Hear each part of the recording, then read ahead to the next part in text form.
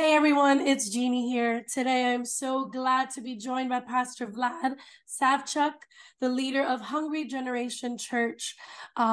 He is a leading voice in the amazing ministry that we believe Jesus Christ was a part of, deliverance, of course. But I love that you are also a pastor and you are on social media, just sharing quality advice and counsel to this generation. So, Pastor Vlad, thank you for joining me. Jeannie, thank you so much. It is a pleasure to be with you, and I'm glad to for this opportunity to share things about freedom, deliverance, and other things. Yes. Beautiful.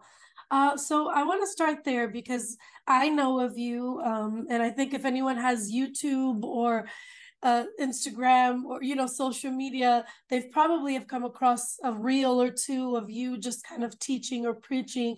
But for those who don't know you, can you introduce yourself? Kind of give us a brief synopsis of your journey, your spiritual journey.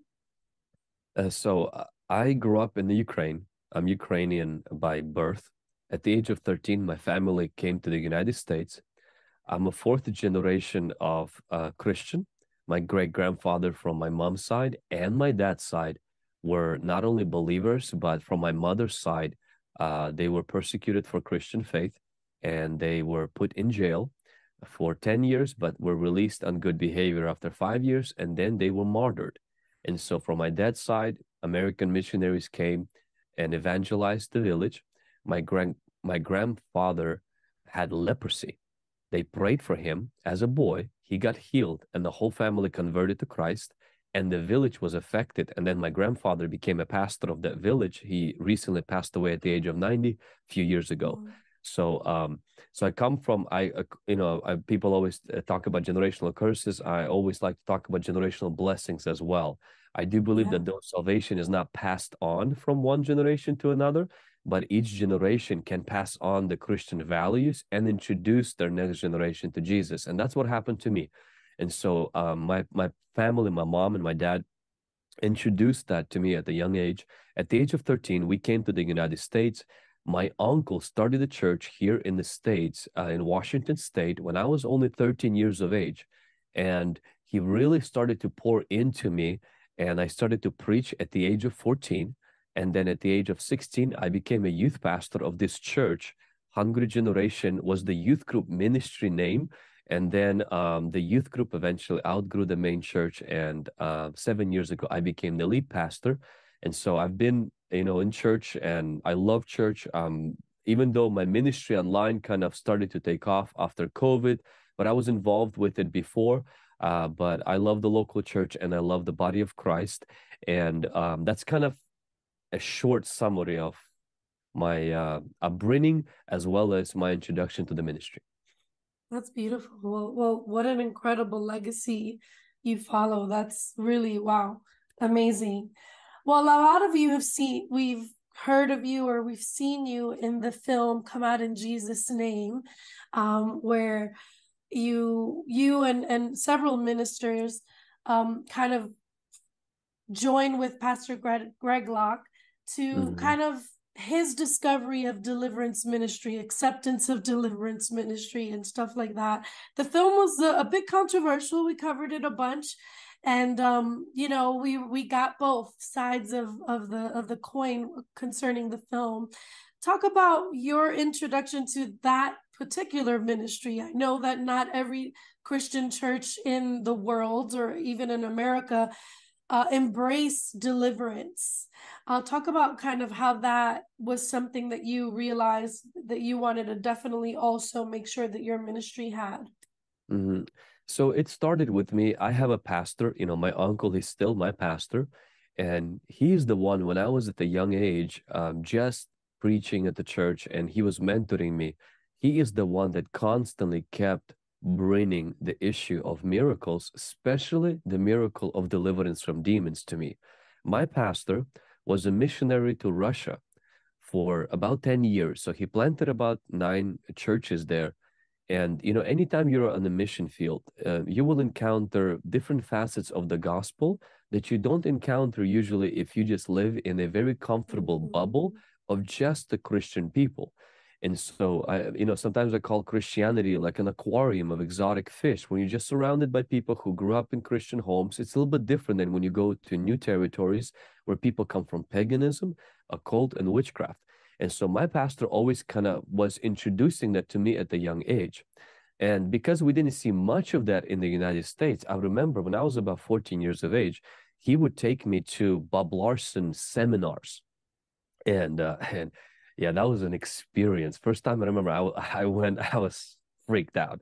And so and I was like, whoa, this is crazy. And my pastor's idea was that to always introduce us to the ministry of Jesus, even if it's not very well accepted in the modern circles, because he said it's not about the trends, it's not about what's trending or what's cool, it's about what's the gospel. And plus, he said a lot of what is happening in the United States, American churches, he said, it doesn't work overseas. Meaning, if you go to the jungles in Africa, if you go where the witch doctors are, he's like, a lot of these, like, things, he's like, they're not going to be super effective. So, him being a missionary, he always wanted to introduce us the real and raw gospel. So that's what I got exposed to the ministry of deliverance was through him.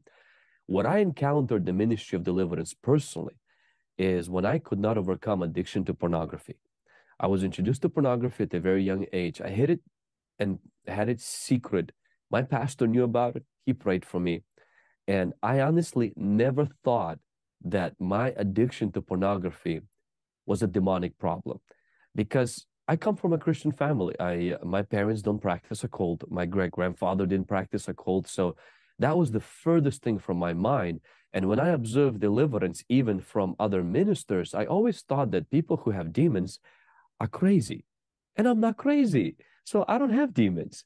The fact that I had something that I couldn't overcome, and the more discipline I put into it, I still battled with it even worse. That was the last thing from my mind, that this could be more spiritual than flesh. Until I reached the end of the rope. I think it was about 15 years of age. So I was at a very young age, but I was desperately wanting to be free. And through reading a book by Jack Hayford, actually, about sexuality, he highlighted one story that the Holy Spirit used to remove the scales from my eyes, that I could potentially have a spiritual problem in my dealing with pornography. And it's almost like my eyes were open, that there's an open door that I left open. First time I was exposed to pornography, and then the second time I was exposed to pornography. And then my tactic, my battle plan against this issue that I dealt with always with fasting, with prayer, renouncing. I didn't even have an internet in my home. So it's not like I had social media. At the time, there was like AOL dial up. Like you have to like wait for everybody to stop calling, using the phone to use the internet. So it wasn't like that I had access to this, but it always had access to me. And so when my eyes were open, I went through renouncing and I experienced self-deliverance. I felt something leave me now. I didn't experience those deliverances that sometimes I see happen to other people, but something left me, Jeannie. And I felt that because after that point where I was addicted, and every 3 weeks, no matter how hard I tried, I would still fall into pornography. Now, every 3 weeks, I would still be tempted, but something would be there, like this self-control that I lacked to say no and walk away from it. I experienced that on my own self.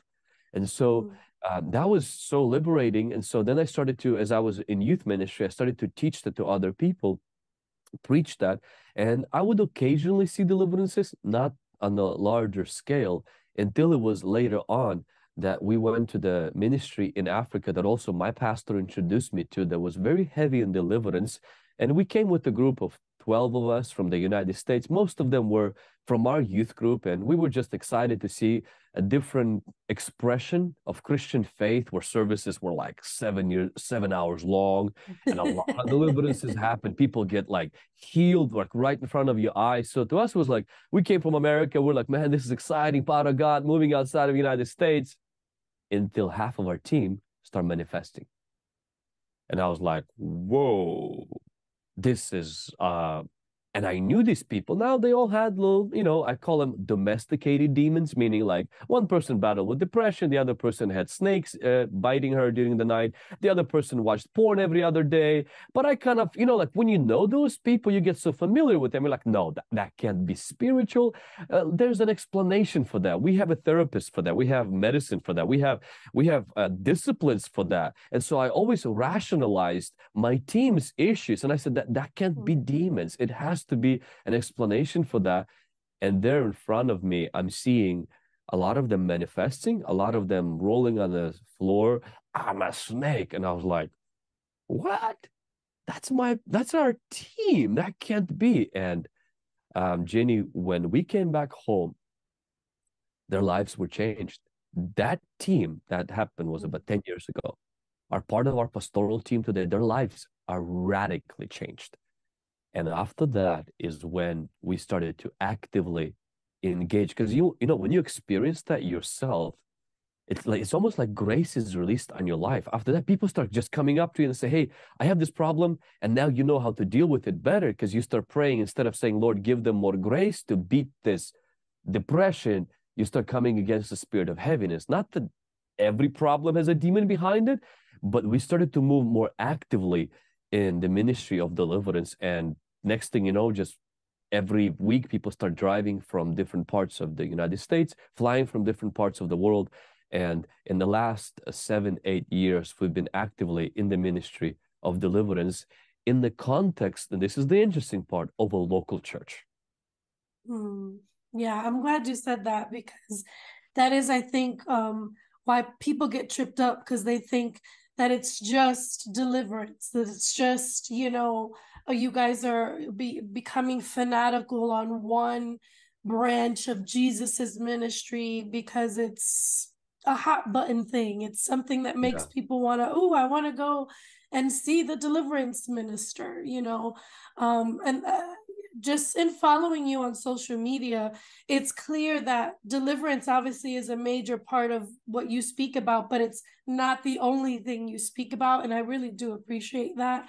Not to knock anybody who focuses mostly on deliverance, but it's Because just I for think me, that I Jenny, and appreciate the I will balance. interject that, Jenny. I think that, when you discover deliverance, for some people, deliverance becomes the hammer, everything is the nail, where it feels like it's a solution to every problem.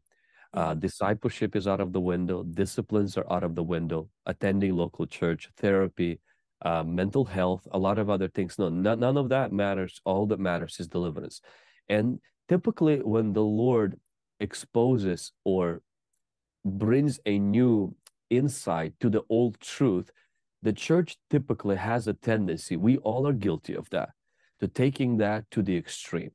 And so we have experienced that 8 years ago. So that's one of the reasons why we already, where we are at with deliverance. If you would have talked to me 8 years ago, when I just first got introduced and I saw the first healing that happened when somebody got delivered, first person who got doctor's report after leukemia, the lady that had a TB, a guy that had 4 mental illnesses. And I mean, to me, like, that's it. That's the missing link for everything. But after a while, you begin to see, wait, no, we still need small groups. No, we still need medicine. We still need doctors. We still need Sunday morning service. We still need kids ministry. We still need all of those things. And I always tell people that deliverance is not the goal. Deliverance is a means to a goal. The goal is to be a disciple of Jesus Christ. That's why I like to use the example of the donkey. Jesus says, loose that donkey, bring the donkey to me. And then Jesus sat on that donkey, and the donkey carried Jesus into Jerusalem. Every bound person needs to be delivered, not so that they could be delivered, it's so that they could be discipled. So they can be devoted, and so that then they could fulfill the destiny. And what is everybody's destiny? To bring Jesus, the kingdom of Jesus, into every sphere that they are involved in. So deliverance is just a small part, it's an important part, but I believe deliverance without discipleship will land us in disappointment. That's incredible. You totally, my next question was about discipleship because I'm a pastor's wife. I just you don't know much about me, but I grew up in the occult. Oh. Spanish Santeria. I grew up in that. That's what I was exposed to. Became a pop star. And that's what the Lord actually used to kind of take me out of the occult and suicide.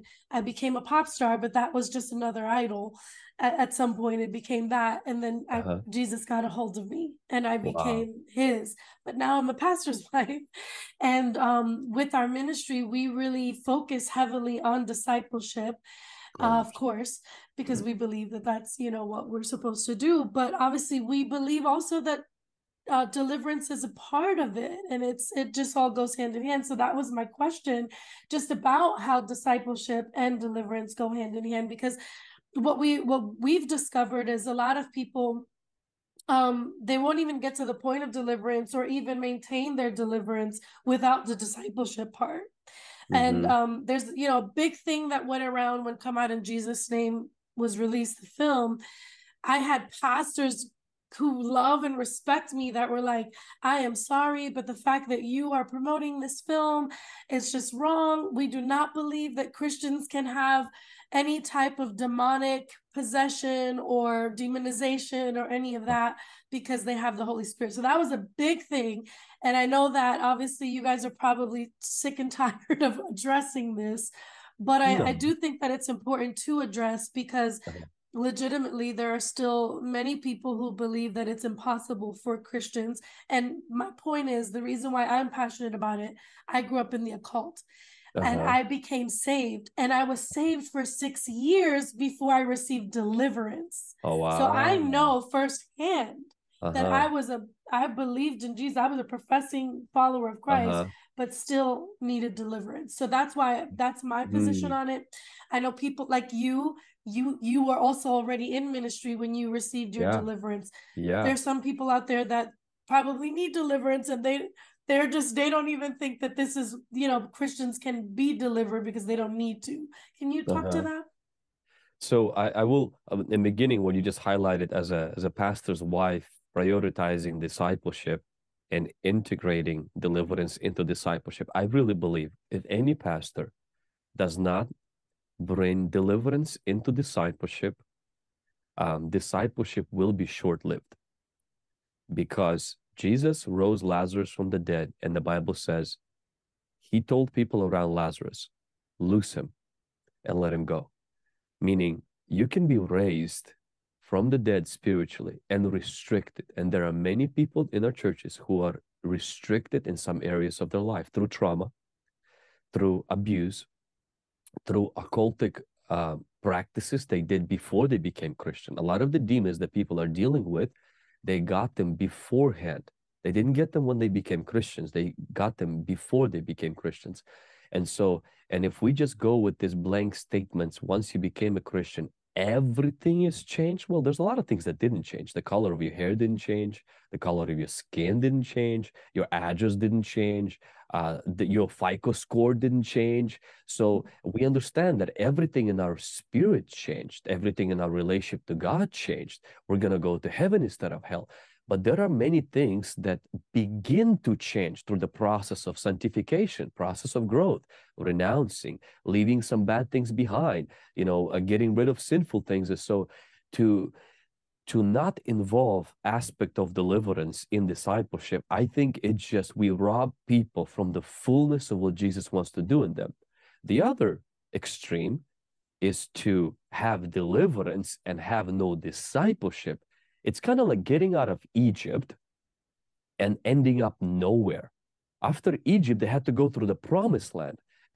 They got to go through the wilderness to the promised land. I call wilderness the discipleship, because that's where the stuff gets exposed. That's where God deals with disciplines. He breaks our patterns. He breaks the speech, how we speak, how our attitude, and brings us into the promised land. And the promised land is the purpose, is the calling that God has for us. It's the ministry He has for us to serve in Him.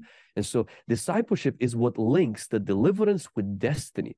It's an important link. Without it, we cannot fulfill our destiny. And people who say, no, you just got saved, and after that, you just need to go straight into the ministry. That's where we have ministers who go into ministry, and you see them struggling with homosexuality. You see them then having a public scandal, and they're like, "Oh, he just had a sin that he fell into." But some of those people, yeah, had sins, but some of them had real issues that needed to be resolved. But because the churches don't teach that, we rob people from that. Now, when it comes to Christians having unclean spirits, there is not one verse in the Bible that clearly says that Christians cannot have demons. Not one. There are verses that are taken out of context, like, "Oh, light and darkness cannot coexist." Well, first of all, that doesn't say that. It says that they cannot have fellowship. Fellowship and coexistence are two different things, and that verse has nothing to do with demonization. It has to do with dating and marriage, because Paul says, "Do not be unequally yoked with unbelievers." And by that very emphasis, Paul is not telling us not to coexist with unbelievers. He just says not to go into covenant with them. And then he says the words, "Righteousness and lawlessness cannot have fellowship. Light and darkness cannot have communion." So it's not talking about coexistence. It's talking about covenant. God coexists with Satan. He's omnipresent. We coexist with unbelievers. We just don't go into a covenant relationship. And so it is true that demons and Holy Spirit, they don't covenant. They don't commune, meaning they're not on the same page. But to say that if the Holy Spirit is present, demons cannot be there, well, then I would have to use that line of arguing to say that demons don't exist at all, because the Holy Spirit is on earth. That means they're all gone. But that's not true. There's still evil, and there's still demons that are there. So people who argue that that's not possible, there is just no one verse in the scripture that indicates that that's not possible. But the Bible does seem to indicate for Christians not to give room or place to the devil. So if we are warned not to give room to the devil, then my question is, if we are not capable, why does Paul waste time to tell us to do something that's impossible even to do? I had a person, Jenny, one time that came to me and they said, "I disagree with you on one thing, because you say that Christians can have demons." And he's like, "That's not true. It's not in the Bible." I said, "Could be, maybe it's not in the Bible," but I was like, "You also don't have one verse in the Bible that says Christians cannot have demons." Right. And I asked him this one question. I said, "Answer to me one question. Can Christians give place to the devil?" He said, "Yes, Pastor, Christians can give place to the devil." So then I'm like, you just pretty much crossed your own argument. If they can give place to the devil, that means that they can, in some way, shape, and form, give room to demons. Now, where they live, how that stuff works, I don't fully comprehend that. I just know that there's a difference between a person that gets demonized and the person gets freed.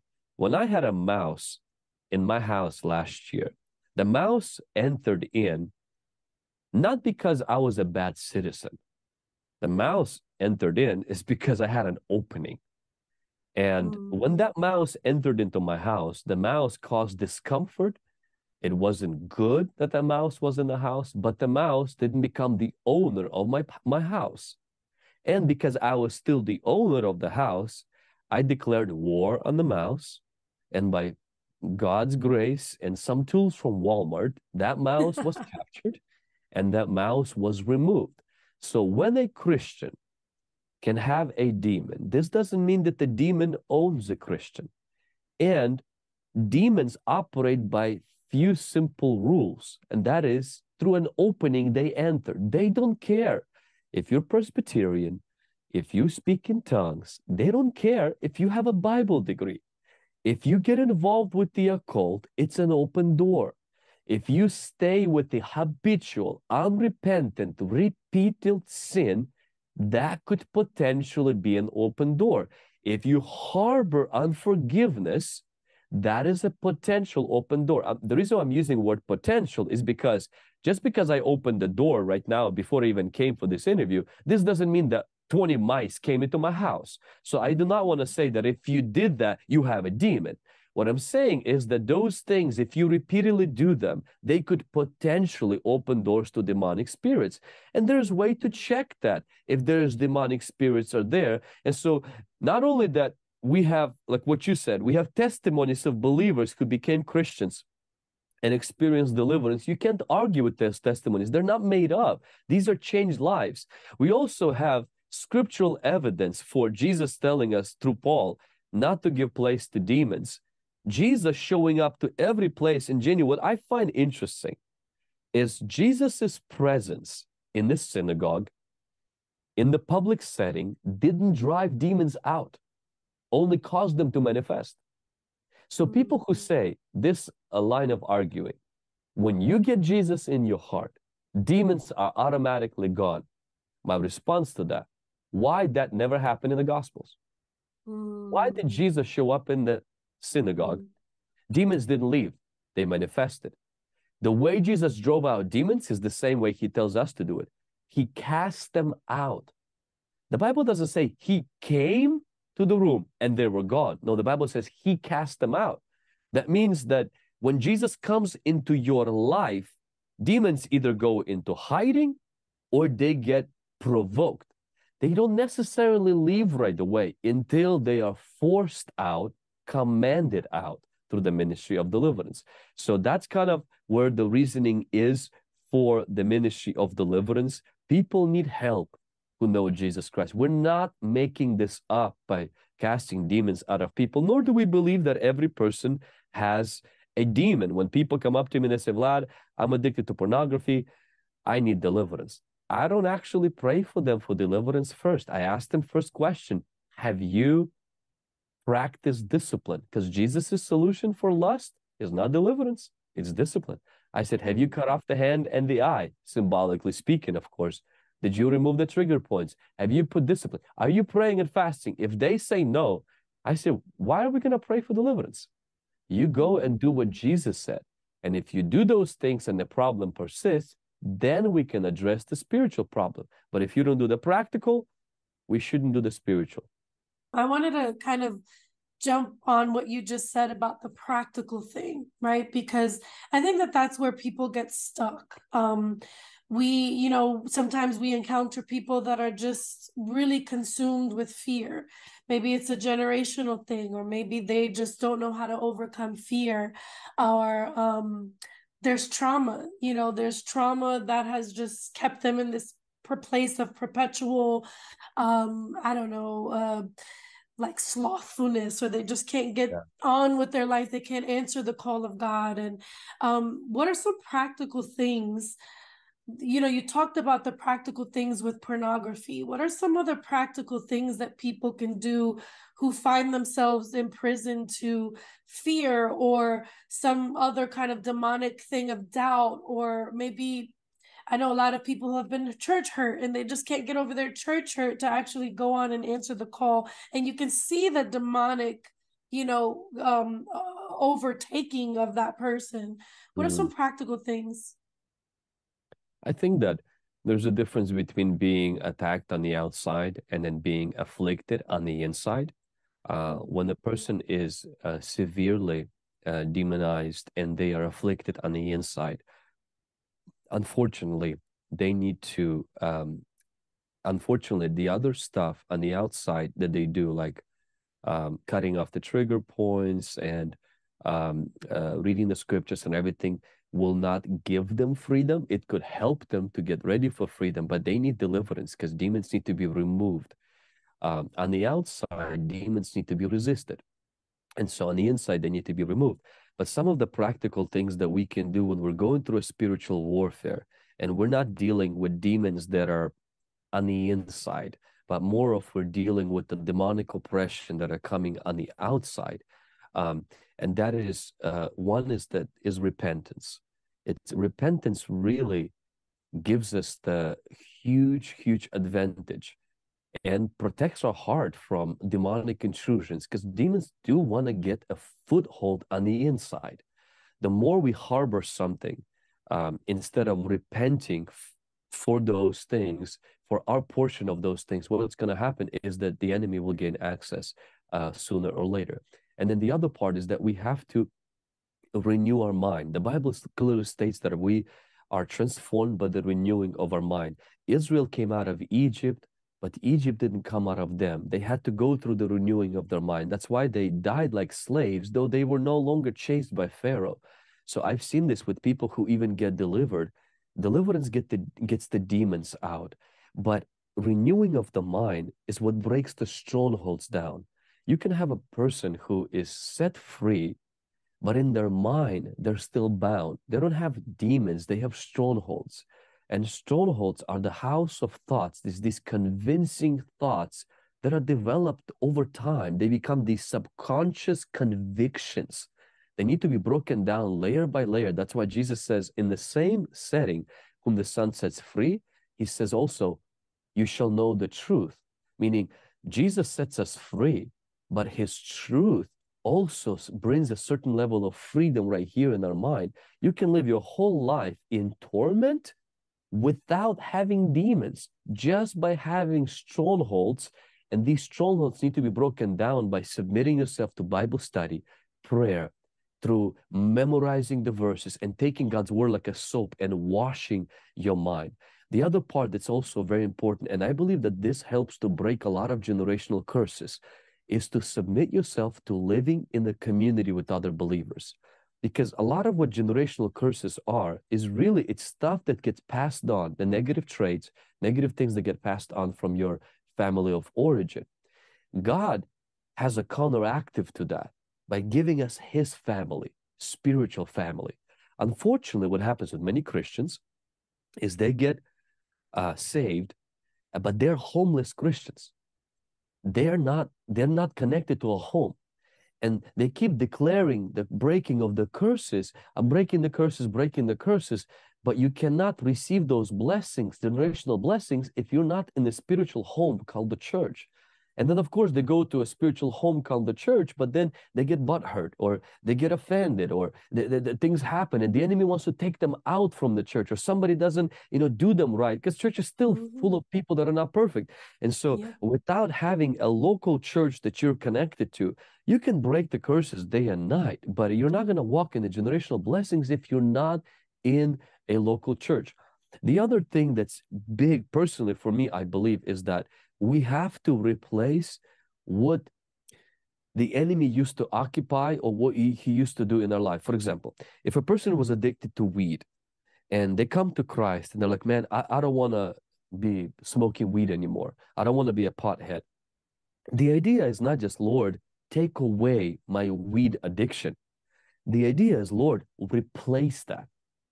I want to now, that time that I used to smoke weed, I want to give the time to the Lord.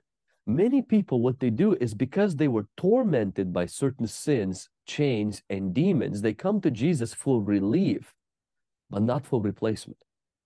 They almost like, Jesus, I want you to take this away because it took so much time, because it destroyed my relationships. It took a lot of money, Jesus.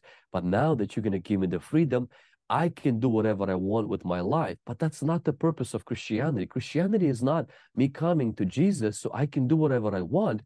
It's me actually giving my whole life now that Jesus can do what he wants. And many people get only freedom by removing bad stuff. They just don't want Jesus to occupy the place the enemy used to occupy, and now all of their life being surrendered to Jesus. So they find themselves in another prison called selfishness. Well, now they live their life for themselves instead of for Jesus. And I think it's very dangerous. And so when people come for deliverance, a lot of times I ask them, are you willing to surrender your life, your whole life, not just the parts that are painful, but parts that are not, to Jesus Christ? Because God doesn't just want to set us free, Jeannie, from Egypt so we can run around wilderness and worship golden calves. He wants us to become his people. And some people, I feel like Israelites, they got out of Egypt and they were grateful that they no longer got beaten. But they didn't want to submit to God. They wanted to do their own thing. And they wanted to use God as a means to a goal. And the goal is personal fulfillment, personal success. But that's not what the purpose of the cross is. Jesus is not a means to a goal. He is the goal. Deliverance is a means to that goal. And the goal is Jesus having more of me. I like to say like this: Deliverance doesn't give me more of God. Deliverance gives God more of me. God Mm. has more of me now that he can use, and more of me that serves him, loves him, and is available to him. That is truly beautiful. And it's not popular in American Christianity, if we're being honest Yeah. here. And that, I think, as pastors, as leaders, is the hardest thing. As pastors and leaders that actually feel that way, it's the hardest thing to kind of help people out of, because we live in a society that is me, selfish. How can I, go to God because he's going to get me blessed? It's distorted. And to be honest, I used to be a pop star. I used to have money. I used to have all these things. I would not replace any of the life that I had for the life that I have now in Christ. Mm, And what that looks like is sacrifice. What that looks like is, crying with people. I'm in the trenches with people. It's not glamorous. It's not what it used to mm. be. And I wouldn't trade it for anything because of the fulfillment that I have in Christ. And I think that that's what people, as a whole, I think as a body, what they don't understand is that when we are obedient and surrender our lives to Christ, he Yeah. actually fulfills it more anyway. Yeah, I and I think appreciate that it's a you. good starting. I think, Jenny, it's a good starting line to come to Jesus for deliverance, but it's not where we finish. Where we Mm, finish is with discipleship. Where we finish is with self-denial. New age is all about self-discovery. New life is all about self-denial, and that's where we truly find His life for us. And we have, unfortunately, in the United States, but it's not only United States. It's just the human nature. you're We right. have Yeah. traded the crucified life for the carnal life. And the results of that is that we have just enough of the world that we don't enjoy God, and we have just enough of God that we don't enjoy the world. We're the most miserable out of all people. So I always tell young people, I mean, even older folks, and I said, listen, if you're going to experience all that Jesus has for you, you can only do that if you go 100%. And if you Mm, are going to experience all that sin has for you, you can only do that by going 100%. So I said, make up your mind. If you're going to go to hell, go all the way. If you're going to go to heaven, go all the way. But I was like, don't sit on the fence. It's most at least comfortable. And I was like, you will never experience the fullness, the beauty of Jesus when you're trying to have just enough of the world so you don't go to hell, and just enough of Jesus that you're not enjoying the world. mm, It's a very miserable place to be in. That's what I love about you.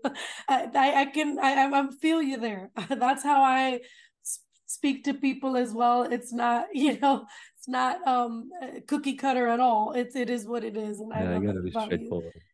I love it. Is there anything that we can expect from you, or how can we connect with you? How can people kind of link arms with you to get to know you more, your ministry, or follow you in some way?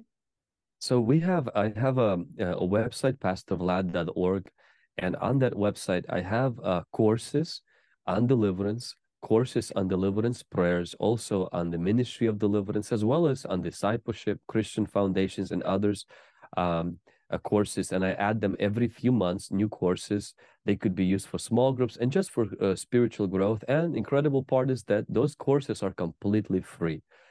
So Wow. there's those courses there. Also on YouVersion Bible app, I think I have about 60 reading plans, some of them on deliverance, some of them on relationship with the Holy Spirit.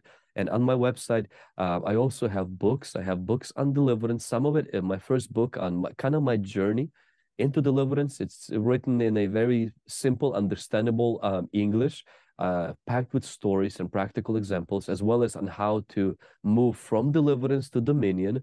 My book called Fight Back, and as well as the recent one that's coming out here in a few weeks called Host the Holy Ghost. It's how to develop personal relationship with the Holy Spirit. And those books are on my website for free download, or they could be purchased through Amazon. But those are kind of my website is the main source.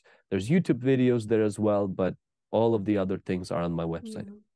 And that's great, because that's what I say. So many people know you from YouTube or the Yeah. Reels, but you see, I didn't know that you had all this content. So I'm going to be sending my people to your website as well. That's incredible. Thank you so much. Yeah, YouTube I is have, like the front lawn, but I have other things that God has given me the grace for, and that is with school. And honestly, the school started because I was looking for small group curriculum for our church, And most of the small group curriculum is 40 minutes long. The video is 40 minutes. So our small groups, they cannot be eternal, because people have kids. And so Yes. what we found out is like we would download these amazing small group curriculum, but it's like 50-minute long video. I was like, our people can't watch 50 minutes. That's too long.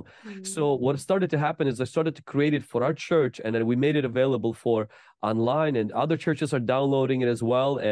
And a lot of people are, marketing their stuff, but I don't know, the Lord put on my heart, he said to offer that free of charge. And even with books, same thing, because I travel overseas and we have my books translated, I think, into 8 or 9 different languages, not all of the books though.